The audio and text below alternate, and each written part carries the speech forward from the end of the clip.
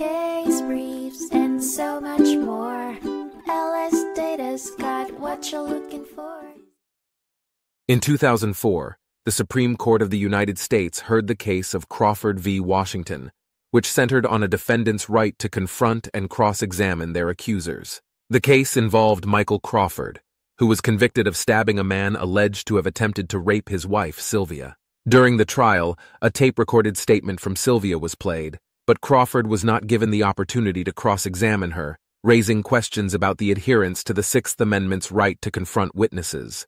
Crawford argued that the state's use of Sylvia's statement without the opportunity for cross-examination violated his Sixth Amendment rights. At the time, the court relied on the Roberts test, which allowed the admission of testimonial statements from absent witnesses without cross-examination under certain circumstances. Crawford's legal team argued that the Roberts test deviated from the original meaning of the Confrontation Clause in the Sixth Amendment.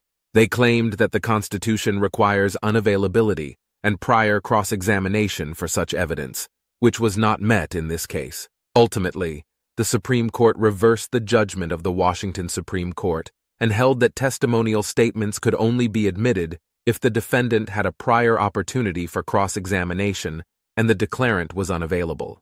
The court's decision emphasized the importance of following the Constitution's prescribed procedures for determining the reliability of testimony and the need to guard against excessive judicial discretion in criminal trials. Case briefs and so much more.